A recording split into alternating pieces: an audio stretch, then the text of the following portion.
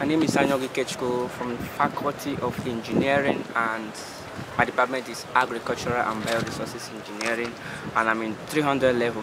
So I'm in Agricultural and Bioresources Engineering because I found that it's a lucrative course in our country, Nigeria.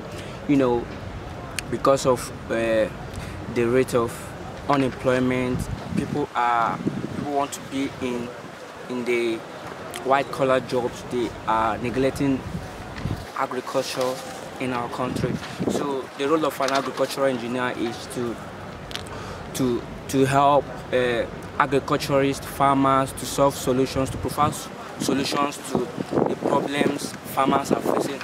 And not just that, it diversifies, and you can find yourself doing what a mechanical engineer can do, a civil engineer, and other engineering disciplines. Thank you.